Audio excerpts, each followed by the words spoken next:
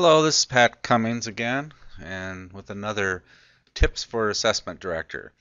Today we are going to do a demonstration of vertical lookups, which is a formula that I use all the time. If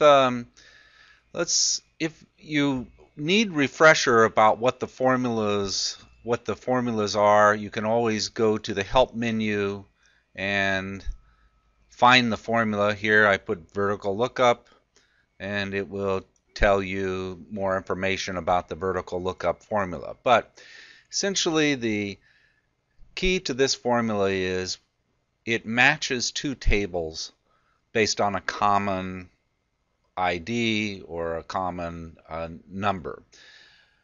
Here we have ethnicity in a data set, and we have 0, 5, 3, 1. Each student is given a code. And let's say that we want to take that particular code and do a lookup and say, actually put the value in of what is a 5, what is a 4. So we're going to open up our ethnic codes, and here we have from CSRS our table that shows 1 through 8, has a long description, a short description, and even an initial.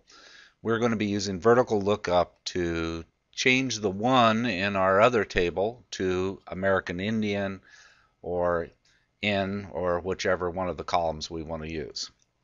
Let's go back. Let's do this.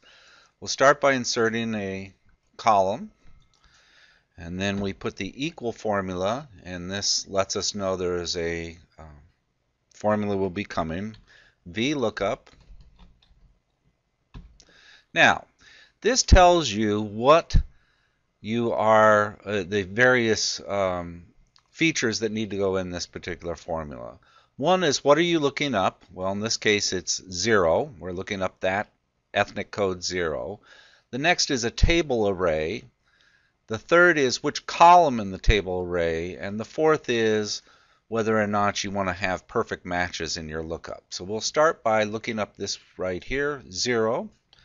Comma. Now we need to find the table array, so we're opening up our ethnic codes, and the array is from cell A2 down to D10. That is the array. Next we'll do is a comma, and we want to know which of the columns do we want to return. In this case we will return the 1, 2, third column over. I'll put the short description in, 3. And the last thing is either true or false. In this case, if we put false in, then it is going to be a perfect match. And if it's not a perfect match, it's going to say NA, like you're outside of the array of this particular table. So that is your formula. We'll go to return, and we can see 0 returned blank.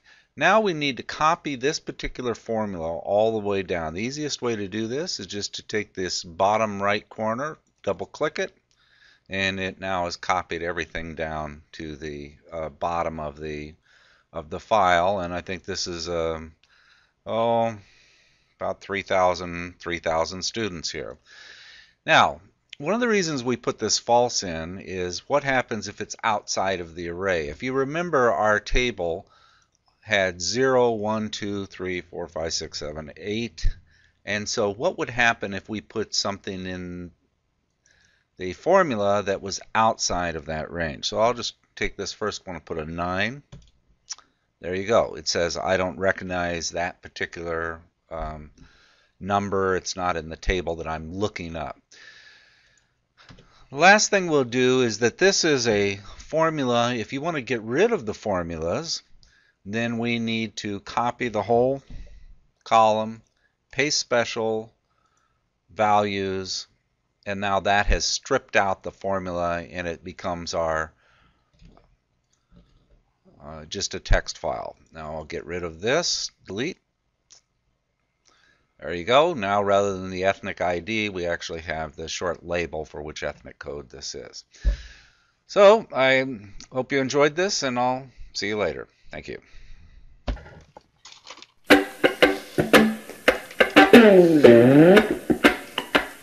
Mm-hmm.